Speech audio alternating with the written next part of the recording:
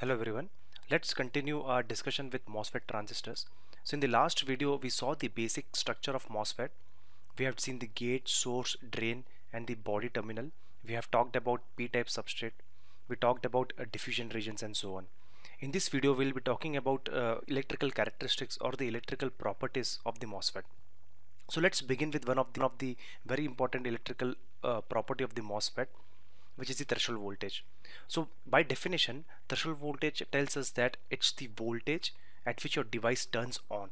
So that's what the threshold voltage, the basic definition of a threshold voltage is. We'll be defining some equations, we'll be deriving some equations and giving some potential across these terminals and try to find out what this value is, what the exact value of the threshold voltage should be. We'll do all that, but the basic definition of the threshold voltage says that it's the voltage at which your device turns on. Okay, so let's continue. What we'll do is we'll try to first create a scenario. We'll try to create an apparatus over here saying that what terminal should be at what voltage. So to begin with, we'll start with the gate to source voltage. So the gate to source voltage should be equal to 0 volts, and by VGS I mean this voltage which you see across these terminals. So gate to source voltage should be 0 volts. That's the first criteria while deriving the threshold voltage. Okay, and the second criteria for deriving the threshold voltage is your drain, source and the bulk should be connected to ground. That's the second important criteria. So let's do that. Let's try to connect the source, drain and body terminal to the grounds. So while we do that, if you see, before doing that, if you observe this area is nothing but an N plus and a p-type substrate joined together, coming in conjunction together. So this reminds us of a very famous device which is nothing but a p-n junction diode. We must have all learned about p-n junction diode. If not, we'll be covering it in a separate set of videos, so we need not worry about that. So this reminds us of a very basic device which is p-n junction diode. Even the same happens over here. You have the p-type substrate, you have the n plus diffusion region. This forms a p-n junction diode. Okay, so let's move on. So the second point, what I was trying to make is we will ground the drain, source and bulk terminal. Let's do that. So this is how it will look like. You ground the source terminal, you ground the drain terminal and the body terminal. So as I said, the body and the drain will form a p-n junction diode. The body and the source will again form a p-n junction diode, and this diode is not connected. So let's draw the diodes here. This will make it more clear. So this is one of the terminals of the diode which is connected to ground. This is one of the terminals of the diode which is again connected to ground. Similar thing happens with this diode also. The terminals of this particular diode are connected to their respective grounds. So in that case, what will happen? If you see, in this particular case, the resistance between source to drain is extremely high. Basically, the resistance is so high that there is absolutely zero flow of current between source to drain. So that's an important observation in this scenario that we see. So the important observation is, since the diode is biased at 0 volts, both the junctions are off, and you see a very high source to drain resistance.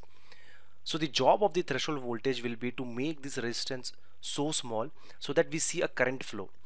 That's the basic definition. We'll see how are we going to do that, but that's what we have to do. We have to reduce the resistance of the channel. So this is what we call it as a channel, the channel between source and drain.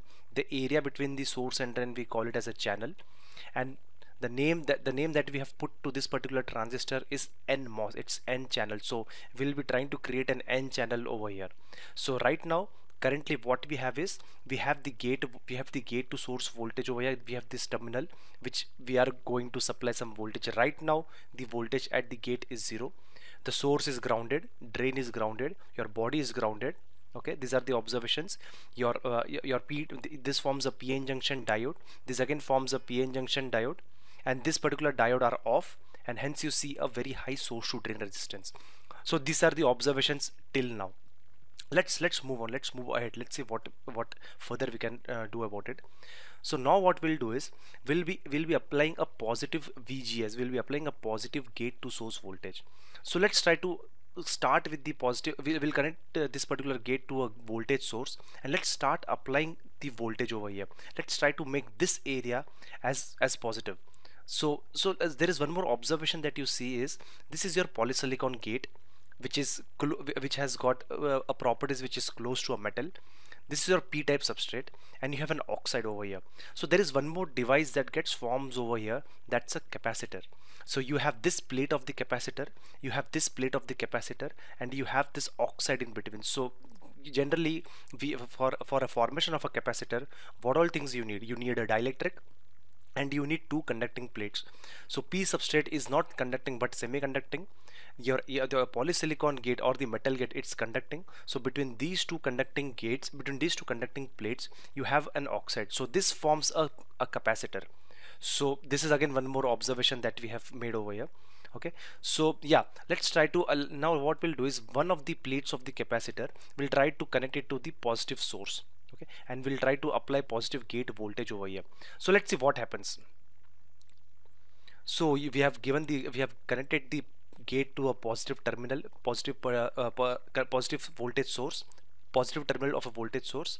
So this positive voltage source will be getting applied to one of the plates of the capacitor, which is the polysilicon gate or the metal gate.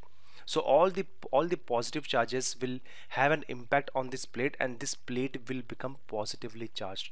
So this area of your capacitor will become positively charged. So if you see a behavior of a magnet, what does a magnet does? A magnet repels its like charges and attracts opposite charges. So similar behavior will happen over here, and let's see what does it exactly do. So you have this particular plate of the capacitor which is completely positive charged. So the first thing that you can expect over here is, so p substrate, which means there are all p-type materials over here, there are all p-type charges over here. P-type charges, we generally call them as holes, and then n-type we call them as electrons. So this, since this is a p-type substrate, this is all filled with the majority charge carriers over here will be holes which are positively charged. So the direct impact that this particular positive plate capacitor will have is that it will repel all the p-type holes which are present in this area, in its vicinity. It will try to repel all the p-type holes over here towards the p-type substrate, because like charges repel. So the same property of the magnet will be getting applied over here, and you see the holes which are present over here, the positive charge particles which are present in this area will be repelled from this area. And in the process, when this particular holes leaves their position, they leave behind negative charged ions. So that's the property of a positive charge hole. So that's a basic device physics concepts that we are going to learn in some other videos. Let's not worry about that in this section. So these holes, when they move along, when they get repelled from their area, or when they leave their position, they leave behind negative charged ions. So something is in this fashion. So let's see, this positive mobile holes, when gets repelled, they will move in this direction. Let's say they move in this direction, and you see an accumulation of negative charges over here. So this is just the first layer of negative charges that you see. Okay, so the things that we have learned in this section is that whenever one of these plates of the capacitor is completely positively charged, the behavior will be just like a magnet. It will repel all the positive charges in its vicinity. It will push them towards its substrate, and in the process, while they leave their position, while the hole leaves their position, they leave behind negative charges. And just as it happens in case of a p-n junction diode, whenever the area, for example, p-n junction diode, you have the p area, you have the n area. Whenever the n area is depleted of its majority carriers, there is a depletion region formation. Whenever the p-type area is depleted of its majority carriers, there is a depletion region formation. Similarly, if you see in this area, this is a p-type substrate, so its majority carriers should be holes, but this area is now getting depleted of its majority carriers, which is holes. So in that case, what will happen? There will be a formation of depletion region over here. So just consider this as the behavior of this as a diode. Same thing happens if the majority carriers, which is holes in the p-type substrate, are removed from their area, there will be a formation of depletion region, because this particular area is now depleted of its majority carriers. So let's see, this is how it will look like. The depletion region will be looking something like this. So what we'll do is, we have just begin the discussion on depletion region, we'll be continue with this point, and we'll see other effects also. We'll see how this depletion region gets increased and all those things. So let's try to look into all this in the next video. Thank you.